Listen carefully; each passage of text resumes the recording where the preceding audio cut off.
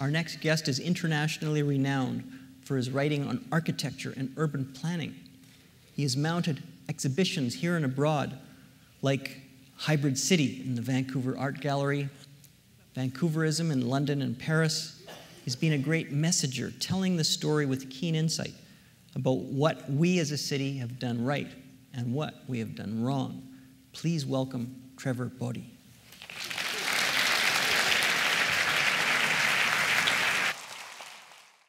I wanted to be an astronaut. I want to be an astronaut. My mother tells me one of the first non-English words I mastered was Sputnik. I was thrilled when Yuri Gagarin went into space. I didn't know what a Russian was, but this amazing guy had gone to space. In fact, in my late teen years, my best buddy, a brilliant guy, Yuri Rubinsky. He got credit for being a Yuri and for being Russian. The Apollo, the Mercury, and the Gemini astronauts were my superheroes. I knew all of their names, their biographies, their backgrounds. I drew their rockets, their spaceships, their training planes. They were absolutely what I wanted to be. Here we have a Gemini capsule, an actual one, in a museum in a kind of display with a fake astronaut. Museums will come up later. I also made a kind of archive. I clipped every picture I could get from Life, from Look, National Geographic, whatever. I made a kind of dweeb archive of space pictures, of aerospace, of rockets, of spacemen. I wanted to be an astronaut so bad I could taste it. What did I do? I became an air cadet. I'm a middle-class kid from Edmonton, Alberta. My dad was a druggist. I'm the eldest of 6 boys. I grew up in a hockey team. Testosterone poisoning by the time I was 18. I moved in with a girlfriend at 19 and never wanted anything but the company of women ever since. So, as a middle-class kid, the way to become an astronaut was to learn to fly. So, I joined the Royal Canadian Air Cadets, put on a uniform, I marched, I polished my boots, all of that. This is a more recent online shot. Back when I was an air cadet, there was no girls in it, damn. And our uniforms were even more dweeby, if that's possible, than those here. But I did all that. I was even in the honor guard, holding a flag, did all of that. And I polished and I marched and did wherever I could. And at age 17, I went for an interview to get a scholarship to learn to fly. And I don't know what I said or what I did, but somehow something impressed. So at age 17, I learned to fly on this airplane. Okay, we did it the same way they trained the pilots in World War II. A 6-week course. Remember all the Commonwealth Air Training program, which brought pilots from Australia, New Zealand, England, even US, and they learned to fly on these prairie aerodromes in 6 weeks flat, and then were shipped off to Europe. We did the same system. And in fact, even on the same airplane.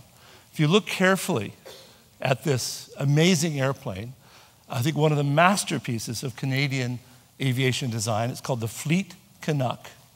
If you look carefully, you see the ripples on the back of it? That's because it's a wooden airplane with canvas stretched around it. It was a World War II trainer. So we air cadets spent 6 weeks every morning doing weather, mechanics, checklists, all the book learning. And then the afternoons at the Edmonton airport, we learned to fly.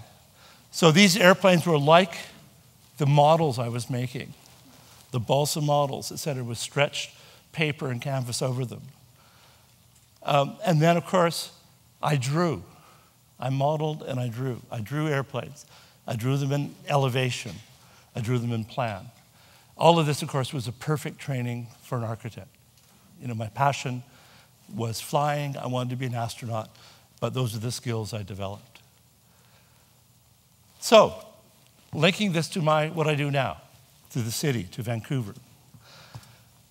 I went off and I did an arts and humanities degree in Edmonton, and went off and studied architecture,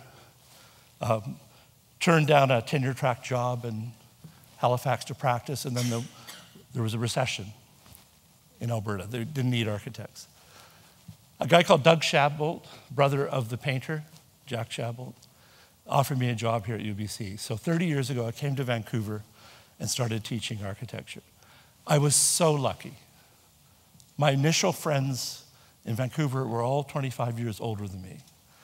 Jack, Doug, Doris Shadbolt, Abraham Rogatnik, Alvin Balkin, Arthur Erickson, and of course, great honor of our final speaker tonight, Cornelia Oberlander and Peter. These were some of the people I met in my introduction to Vancouver and was compelled by them to give back. So I wrote about Vancouver, I taught about it, and as you know, as you've heard from Sam, I did some exhibitions. Some of you may have seen the Gesamtkunstwerk exhibition I did for West Bank last year. In London, I did this exhibition about our city, Vancouverism, in Trafalgar Square. What an honor to have that kind of real estate. And our ambition, our hopes, our sense of this city was such that the walls couldn't hold us in. Canada House has a very tiny gallery. It wasn't big enough to hold what we wanted to do. So working with the brilliant, brilliant architect, Bing Tom, and with the brilliant, brilliant engineers, Fast and Knapp, we devised this wooden temporary structure of undulating strings of BC cedar to be constructed wrapping around the outside of Canada House in London. It made no sense. It wasn't a practical project. It was an expression of our wish, our idea. It was astonishing when it went up. You could smell cedar all the way through Trafalgar Square. I remember walking down from Covent Garden and smelling cedar from 2, 3, 4 blocks away. Here it is, constructed, St. Martin's in the Fields, the back there, the National Gallery. So we tried to, in this temporary construction of cedar, capture what is Vancouver. So in my second half of my talk, I'm going to talk and link my flying past with my critical present. This is the cockpit of a Fleet Canuck, that great Canadian air design that I learned to fly on. You see it has minimal instrumentation, airspeed indicator, altimeter, just a few other things. It's not a lot of gadgets. You learn to fly by feel and by stick. And it's a very, very important eye, mind, body way to fly. So, what I'm here to tell you is a different kind of message. In my view, the urban economy of Vancouver is in the early stages of stalling. When you learn to fly, you learn to stall. You take an airplane, you pick it up till it loses lift, and then it drops. And you have to learn to do this, and you have to learn to recover. This is essential skill to any flyer. And to do so, you look at the instruments, but you also have to feel in your heart and your body and your ear what's going on. My sense of where we are right now in the city is that we're going to have a tough year or 2 or 3. The potents are not lining up well. The Chinese economy is ebbing. Commodity prices have dropped, not just oil, copper, many other things that BC produces. The bond market has trembles. Europe and Japan have barely recovered, and they may be the portents of a new reality of aging societies. So I think all of this means that we in Vancouver, who've had no correction, who've had no recession in housing and in land prices, will probably have something in the next couple of years. This is the best possible news for Vancouver. Why? Because I live by the development industry. It employs me, it keeps me going, etc. They've done incredible things for me.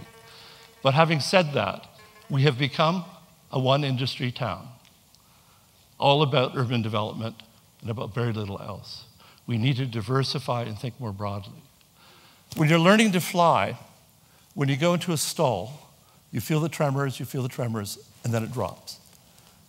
And you can make some very simple mistakes as it drops. The initial reaction is to push the stick forward. Pull it back, to pull out of the dive. In fact, what you need to do is push it forward to increase your airspeed, to get enough lift to come out of it. We can make some really big mistakes in this city very soon. First and foremost, with the transportation vote. We need to support public transit here. To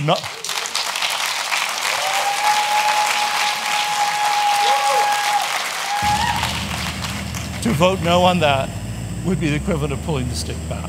All we'll do is stall again and have to do it over again. The other thing you do when you're flying is you learn not to put things into a spin. You need control. And that control is eye, mind, body. I suppose in a longer talk or a written piece, I could give you statistics, I could argue with economists, etc. Because we're still going up, everybody says it's still okay, but the trembles is showing. And in 6 months or a year and a half, tell me what you think. I think this will be a fantastic opportunity to rejig our values, to think about a more diverse economy, to support the arts, to think about a city, in the post-development era, a richer, more diverse city. I watched Toronto go through its recession in the early 90s. That is when they built their big museums, the ROM, the AGO, et cetera, under a right-wing Harris government. So I think we should not lose the opportunity of the coming stall. We should learn to recover. We should use our hearts and heads and bodies to do our best. To wrap up, I got my pilot's license at age 17. I was promoted to sergeant in the Air Cadets. I spent the last 3 weeks of the summer hitchhiking to Toronto and Montreal, where I met a lot of space cadets, shall we say. I stand before you, Air Cadet, Space Cadet. Thanks for having me here.